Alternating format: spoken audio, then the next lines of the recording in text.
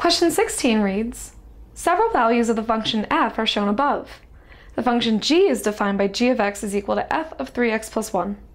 What is the value of g of 2? So in this question, we're being presented with the two functions f and g.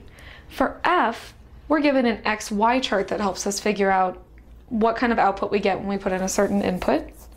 And then for g, we're explicitly given the formula of the function. So it's two different ways to represent the information for these two functions. But let's just get right down to it. What is the question here?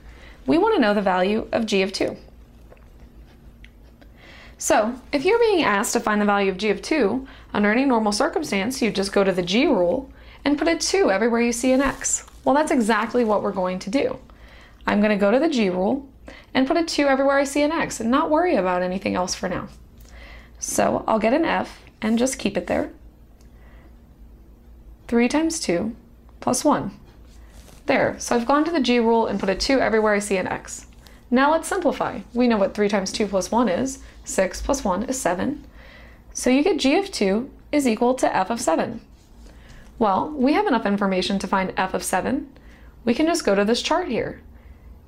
The x column says what are we putting in as the input, and the f of x column will give us the output.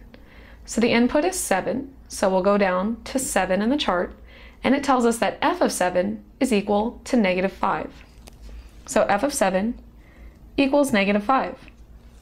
So we've gone from g of 2, put it into the g rule, got out that it's a number that needs to be plugged into the f rule, use the chart to find f of 7, and the answer is negative 5. So the correct answer is A, negative 5.